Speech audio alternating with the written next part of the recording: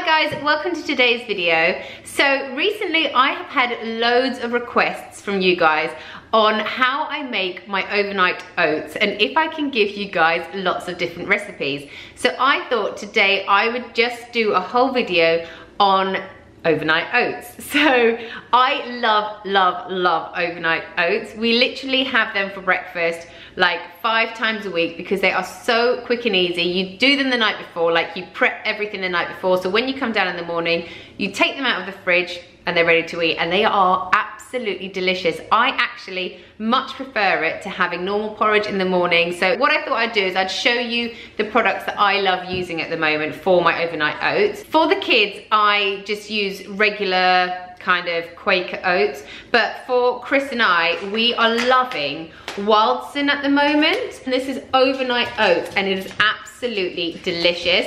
It has loads of like nuts and seeds and like dried fruit in there, and I promise you guys it is so nice. Yes, so every night I will do 4 little jam jars and pop them in the fridge of each of our overnight oats.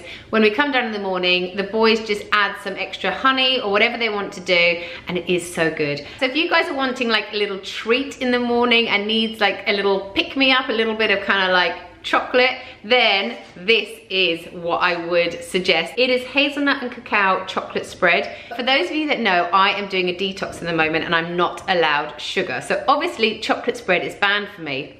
Not this one. All it's got in it is roasted hazelnuts, some dates, some sunflower seeds, some roasted cashew nuts, and some cacao. So it's absolutely perfect for me to have. So basically what I'm gonna do now is just get my jam jars and I'm gonna show you guys 4 different overnight oats that you can make that you will love. Right, so to start off, I've just got these little jam jars. I've just kept these from when we've had jam before, and they are like the perfect pot because they have their own little lid, so you just pop it on and they are the best things to keep in your fridge. So you want to start off by adding your oats. So I'm going to make 2 pots of overnight oats with this Wildson porridge and another 2 pots which will be for the boys, and I will just use some Quaker porridge. Right, so next up it's time to add some milk. I'll be using my Oatly milk as I'm not having dairy at the moment, and I fill it just past the porridge line. And for the boys I will just use normal full fat milk. So in one of the pots I'm going to add some Wildson organic milled flaxseed. That is really good for you when you're on a detox. Some chia seeds, some desiccated coconut, and some frozen pomegranate seeds. How good does that one look?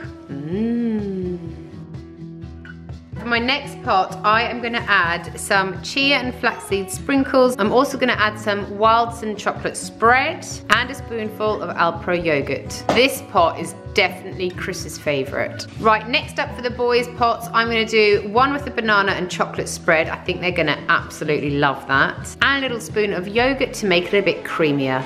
For the last boys' pot, Jamie loves kiwi, so I'm going to put kiwi in his and a spoonful of honey.